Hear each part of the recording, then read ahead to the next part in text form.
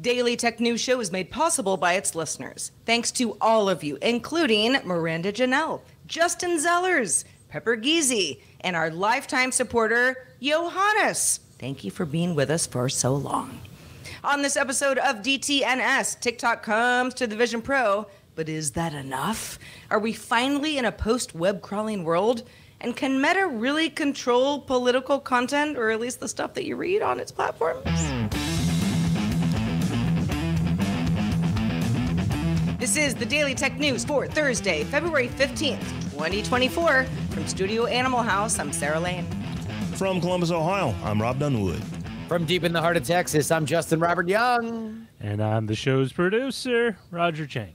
Oh, do we have a show for you all? We're going to talk about, well, Vision Pro stuff. We're going to talk about politics. We're going to talk about how the web has worked for a long time, but maybe won't work anymore. But first, let's start with some quick hits.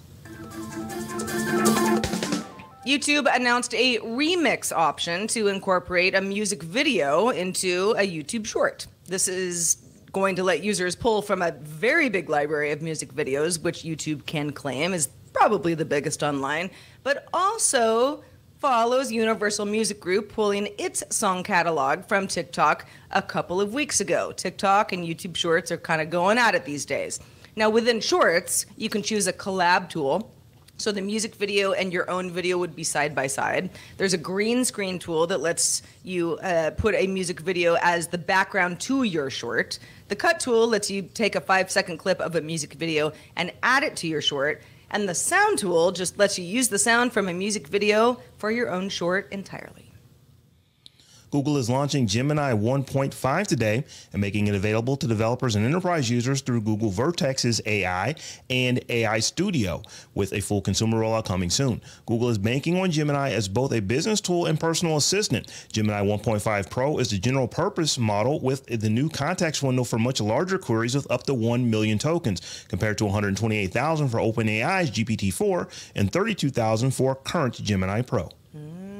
The information sources say that OpenAI is working on a web search product, partly powered by Microsoft Bing, and aimed squarely at rivaling Google Search. You might say, well, that's kind of big news. Not today, people. OpenAI announced a new text-to-video research project called Sora, S-O-R-A, which is available to some creators and security experts who will red team it for safety vulnerabilities.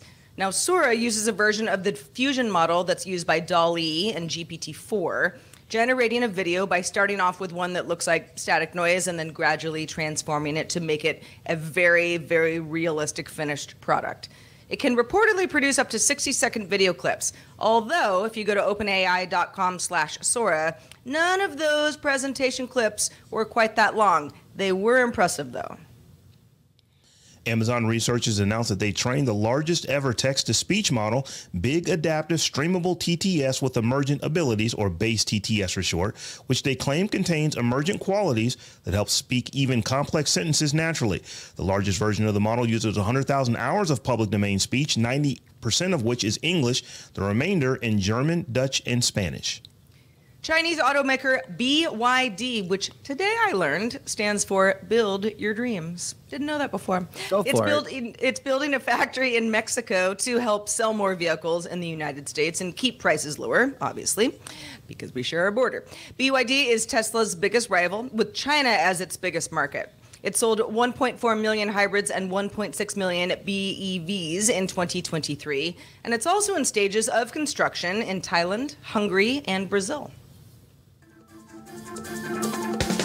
All right, Rob, let's talk about what's up with the Vision Pro, good and bad. Yeah, can you guys believe that the Vision Pro's only been out for 2 weeks? Because tomorrow, Friday, February 16th, it will have been out for 14 days after the official launch of the Vision Pro. And some early adopters of the $3,500 mixed reality headset say they've decided to return them for a full refund. Complaints include that the Vision Pro is too heavy, causes eye strain, and triggers motion sickness and headaches. But mostly people say the Vision Pro doesn't offer enough productivity or app experiences relative to the price. Many have returned their Vision Pro, say that they'd be willing to try a second edition if it offers more comfort and more application support, or even would be willing to repurchase a refurbished unit for a discount. Oh, but then, Rob, they're going to miss TikTok's native Vision Pro app. which was announced and launched today. TikTok talked about it last month, so this wasn't a huge surprise, but today's the day. The interface, which I've tried because I've got a Vision Pro here in my studio, looks like the iOS counterpart. I'm going to assume the Android app counterpart as well. So it's kind of full screen. You're flipping between anybody that you're following or anything on the For You experience, but it's all kind of right there.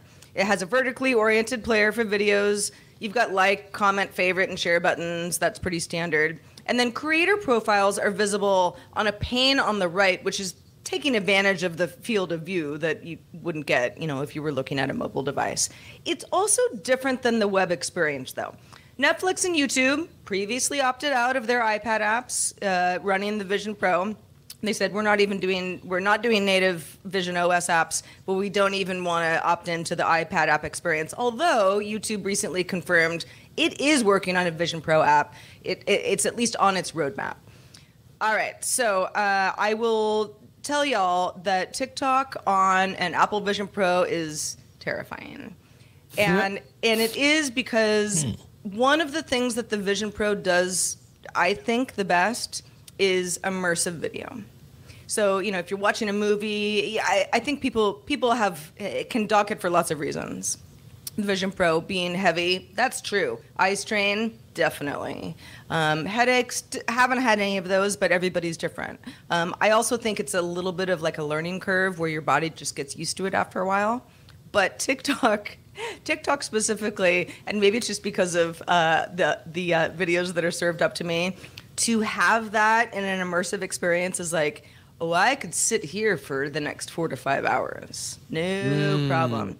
And have some fun, but also immersive is not even the right word for what this is. It's like TikTok in your brain rather than in front of you somewhere on a screen. And I don't know if that's good or bad. I guess it depends on how much you like the platform. Go ahead, Justin. Yeah, I think as far as TikTok goes, it does seem like that we're in some kind of Clockwork Orange reality where TikTok is beamed directly into your brain, considering how addictive it is. There are no credits to TikTok. If you have ever been on the platform, the infinite scroll is the feature, not a bug. But what I'm fascinated by is this story of people saying, okay, I'm going to return the Vision Pro for a full refund, because it doesn't seem like people are particularly upset with the product. They're more upset with the price. And that is something that was obviously a barrier going in. And impulse buyers who might have said, I trust Apple. My belief in this company is so much that I'm willing to outlay a high-end laptop's worth of money to buy it, were left wanting. And that's something that I find fascinating, considering I'm a huge Apple fan. This is very much in my wheelhouse. I'm very excited to try this product. And yet, because I am a new MacBook away from my own, life cycle of products, I haven't got it. So I think there's a couple of things that are happening right now. I think a lot of people who are returning it, that was always the plan. You have folks who they haven't reached the Marques Brownlee yet to where Apple sends them one and they can test it out. They have to go purchase it and test it out, along with everybody else who purchases it. So I think that a lot of people are returning is, okay, 2 weeks, I had 2 weeks, let's go ahead and send this back. I do believe, however, that quite a few folks who purchased it with the full intention of keeping the device have decided that, okay, I've had it for 2 weeks almost. What else can I do?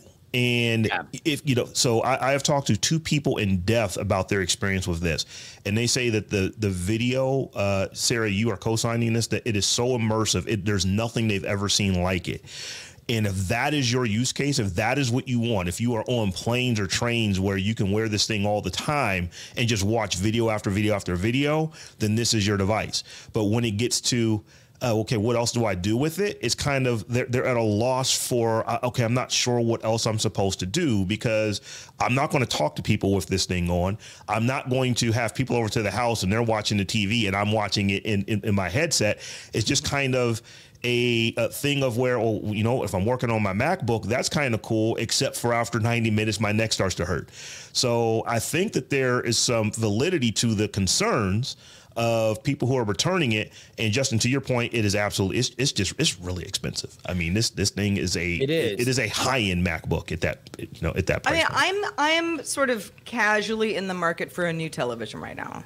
I listen to everything that Robert Aaron ever tells me about which television to buy. And of course, the best ones are sort of in this price range for the size that I would be looking for, 75-inch type thing. So I think like, okay, with the Vision Pro in, let's say, a family setting, right? You've got, a guest bedroom type thing.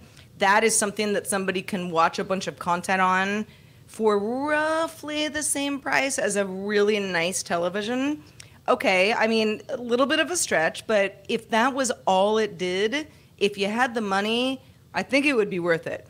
What most people don't have is the money, or they don't think that it's worth it. And it's also, it comes with all of this, well, it's not really meant to be used by the whole family. In fact, you can't do it that way. You have to keep wiping it and setting up new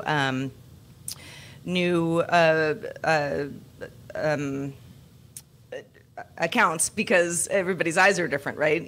And the eye tracking is a huge part of this. But yeah, it's a tough sell. It really is. And the whole TikTok coming to Vision Pro, YouTube will eventually. By the way, you can access a lot of things using the Safari browser on the Vision Pro using Vision OS, just like you could on any mobile device. So it's not as if you have all this like blacked out part of the internet that you can't access, but it's tough. And I will say, I've never had the eye strain problem, which I never really had with the Meta Quest either. I've had some sort of like, oh, it's a little smudgy type thing, where you have to clean your glasses. I think that's pretty par for course. But I did, after watching TikTok for a while this morning, and maybe it's just because my brain felt extremely fried because I watched too many Get Ready With Me videos. I felt a little eye strain. Headache, not so much, but eye strain, yes. Can I get one last thing on this going out? I am shocked that Apple didn't have something like Tilt Brush, which was a really huge moment for a lot of these immersive VR apps, where you could do a thing that you had never really done before and use 3D space in the way that those apps did. Something like that for Apple Vision to just like have a killer thing that you could do immediately, I think would have went a long way to get people over that 2-week hump. So let's change gears a little bit and let's talk about something completely unrelated to the Vision Pro, robots.txt files. So there's an interesting article on The Verge, which essentially is asking if it's time to move beyond robots.txt for determining what can and cannot be crawled on the internet. Robots.txt is a text-based file sitting at the root of most websites that purely on goodwill for the past 3 decades has determined what could and could not be crawled, primarily directing search engines on how they can scan websites for search. The article goes into detail about how robots.txt works, why it came about, and why there wasn't, or how there was an unofficial agreement. I'll let you crawl my content if you let me get some of your traffic. But with the onset of data-hungry LLMs, that the agreement really isn't working much anymore. Unscrupulous AI companies flat out ignore robots.txt, as is not a legal document, and LLMs rarely send traffic back to websites. So my question for you guys, is it time to move on from the nearly 30 years old robots.txt file? Sounds that way. I have not, I mean, I understand how robots.txt works, but I hadn't really thought about the fact that this is all just a lot of, handshake, goodwill, let's do each other a solid, everybody wins type of, the sort of back end of the internet that some people work on all the time, but many people never think about because they're not writing code and not publishing websites. The idea that AI is like, no, don't care. That's, you're not going to take us to court over this. I'm surprised it didn't happen a long time ago, really. Look, no trespassing signs are great when you are only dealing with the people in your neighborhood. No trespassing signs are not great when you are talking about aerial photography for an entire county. And that's what we're looking at in the difference between search engines and LLMs. Is there a method by which people should be able to say that if I am publicly available on the internet, you should not be able to train your AI on my content? In a perfect world, yes. Is that hard to enforce? Also, yes. I think that this is just a reality of when technology moves forward. I mean, how would that be enforced? Even if everyone agreed, or at least, people who how is it enforceable? How is it enforceable to have somebody not take satellite or aerial photographs of your property? It's hard. Right. You can take them to court afterwards, but you can't stop them from doing it. I think that copyright lawyers are going to get involved in a big way in this and figure, okay, what can we enforce based off the laws that we already have? And then you'll start to see lobbyists, trying to get lawmakers to make new laws. But the big deal here is that, as we said earlier, there was a handshake. There was an unwritten rule that you just follow this, just be a good citizen. But also, if you scan my website, if you crawl my content for your search engine, when people search and find it on your search engine, you send the traffic back to me. And that's what's not happening with these LLMs. They scan your content and they train their AI. And the goal for that AI company is that you never have to go to a search engine. They are, in essence, the search engine. They get the advertising dollars. They get the money from people who have pro accounts. They are ultimately going to profit off of other entities' content. And that's where everyone has such a big problem with it these days. The reality of this is that the internet is still we're still in the Deadwood, Dakota territory times of the internet, and it's hard. It's hard to think of that in our perspective because many of us have been around here for decades, right? But at the same time, it takes time for civilization to build on top of something that was very, very rough land before we started settling it. And the fact that we are still dealing with essentially gentlemen's agreements on stuff like this that are multi-billion-dollar industries means that when something that supersedes that comes along, we have to understand that there's just going to be a different way of going about it. At a certain point, the big boys are going to move in. I mean, I guess that, or, laws get rewritten so that the internet there were no laws here before. There were no laws before, so it's like we've got to look at laws and see does anything apply. But this is not just for the LLMs. The developers are saying how can we get past robot.txt? You've actually got content creators that are saying now that we would like some more detailed controls over both what is controlled and how it's actually used, because robot.txt is basically you can or you cannot. There's not a lot of gray area in that. And Google a few years back, they made an effort that didn't really go anywhere about the robots exclusion protocol, an official formalized standard. And I think that that's starting to get a little bit more eyeballs on it, because it's like, okay, can we create a standard that determines how you pull data? Is that data something that you can charge for? Is it data that has to be free? Do you have to pay us for it? I think that they're trying to figure out how all this works, because now a lot of dollars are involved. So what do you want to hear us talk about on the show? One way to let us know is in our subreddit. Submit stories and vote on them over at dailytechnewsshow.reddit.com. Meta's head of Instagram and Threads, Adam Mosseri, announced in a series of posts that both platforms would clamp down on political content. He said Meta wants to avoid proactively amplifying political content from accounts you don't follow. Mosseri added that the company wants to avoid recommending political content, and that our goal is to preserve the ability for people to choose to interact with political content while respecting each person's appetite for it.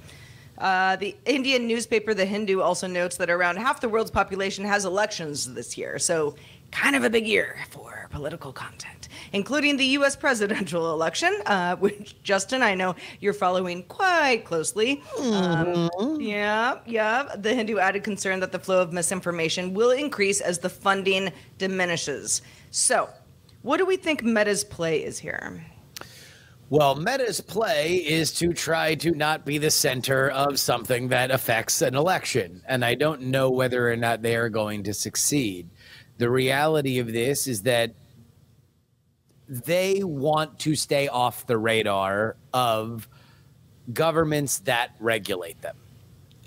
Most recently, Mark Zuckerberg was called before Congress amongst a lot of different social media companies.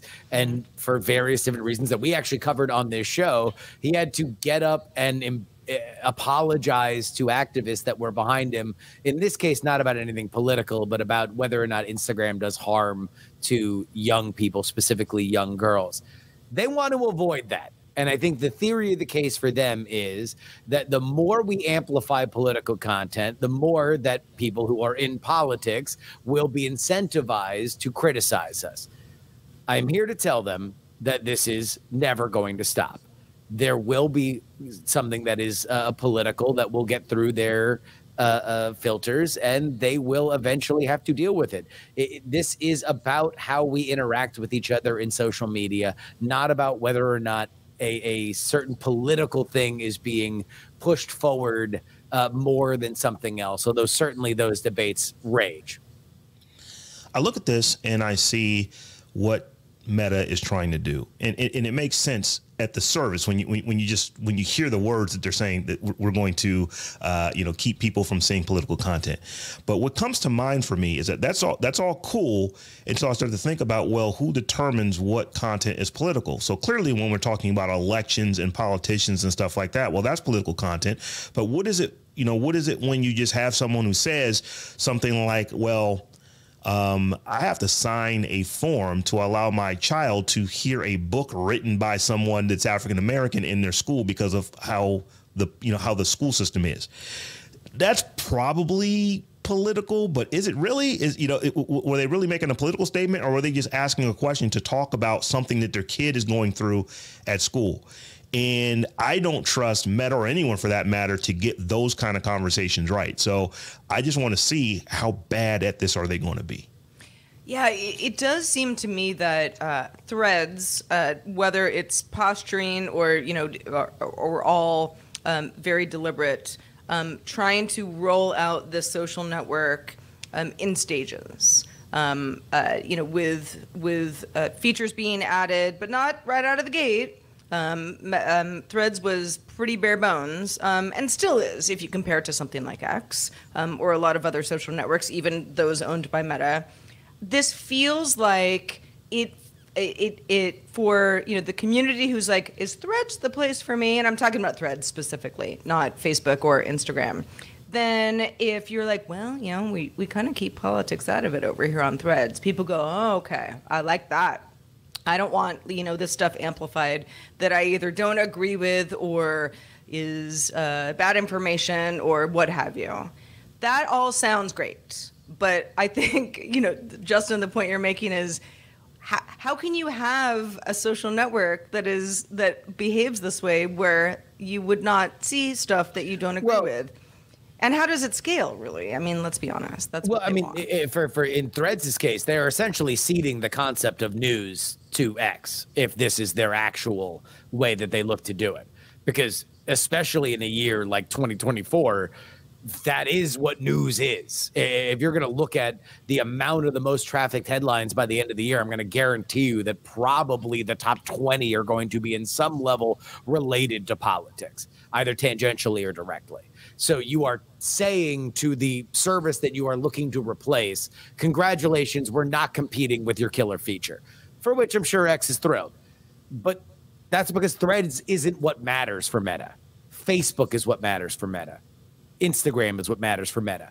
Advertising is what matters for Meta, and lack of regulation or malicious regulation. But I do want to talk to Robb's point real quick, because it is an extraordinarily thorny issue. What I've always said when it comes to content moderation, it is a hashtag hell portal, hashtag portal to hell. You are always going to be wrong no matter what. And you brought up a great analogy in terms of the issues with schools and public libraries, something that the story that you're referencing was in Miami-Dade County, where They are complying with a state Florida law that the state says they didn't need to go as far as they did with. The reason why is because you have a public resource that anybody who is tangentially involved with it can file a complaint on. That creates an extraordinarily messy situation where a common area is restricted in a lot of ways that many people don't agree with. If you're then going to take a top-down approach to something like that, it gets even messier on a private area. And if you are not doing it from the community out and instead doing it from the admin level down, I think this social media era that we have seen has shown, boy, is there a billion ways to go wrong and almost no ways to go right. So separately from the information reports that Meta is cutting back on funding to news organizations that fact check posts on WhatsApp, while simultaneously rolling out new features to allow larger groups on the platform. So we just want to mention that. That's kind of a weird thing that they're going to move more into WhatsApp, but they're going to moderate WhatsApp less at the same time while they're saying they're going to do all this moderation in Threads. Big election year. I find that election year. All right, let's see what's in the mailbag today. Curious about which places you can fly to from any airport. You might say, well, if I go to, I don't know, Phoenix or whatever, where am I going to get? Chris Christensen has a great tool for you. This is Chris Christensen from Amateur Traveler with another Tech in Travel Minute. This resource today is not necessarily a must-have, but it is a fun resource, and it's flightconnections.com. If you go to flightconnections.com and you put in an airport, you can see all the different places that you can fly to from that airport on a beautiful map. And if you put in 2 cities, you can see all the routes in between those 2 airports. And I find it useful to just get an idea of what kind of flights might be available to get, for instance, from here to Casablanca, which I'm flying to in April, or from Marrakesh back to San Francisco. And so it's a fun tool, flightconnections.com. And this is Chris Christensen from Amateur Traveler. Oh, man. I want to go to Marrakesh. That sounds really cool. But yes, this is I've actually used this. I don't know if y'all have before, but it sometimes is a good just sort of like, if I get to this airport, maybe I'm trying to save a little bit of money by using various airlines to get somewhere. It's very helpful. It looks like the map that on the back of the little flyer that I used to busy myself with before smartphones, where it would just show you everywhere that the airline flew. It's awesome. I still do that. I just look at it. Yeah. Oh, look at all the places I could go. All right. What else we got in the mailbag, Rob? So Rob, and that's Rob with 1B, that's not me, wrote in, I loved hearing about tech services in Africa. Tech news is so U.S. based, and as a U.S. resident, I really hear about these types of international topics. I would love to hear more like this a few times a month. I know it might be hard to find and present well, but I really like the Showmax topic. Thank you for great coverage. So yeah, that's about how Netflix is not killing it in the continent of Africa like it is kind of everywhere else. Not as much as Showmax is, and Amazon a distant third. Yeah, we talked about that on the show yesterday, and Rob, thank you for noting that, because we do try to keep the show as international as we can, because we know that people are listening worldwide and watching at times.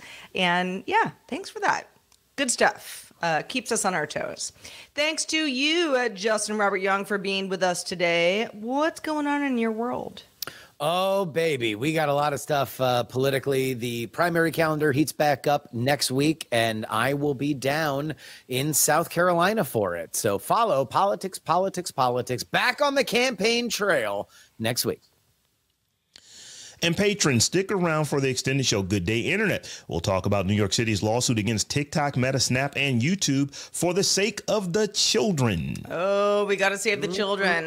We also have to save you from not watching the show live or listening if you want to, because it happens at Monday through Friday, 4 p.m. Eastern, 2100 UTC. You can find out more at dailytechnewsshow.com/live. We're back tomorrow talking about passkeys, what's good, what's bad, and what's in between, with Patrick Norton joining us. Talk to you then. The DTNS family of podcasts, helping each other understand. Diamond Club hopes you have enjoyed this program.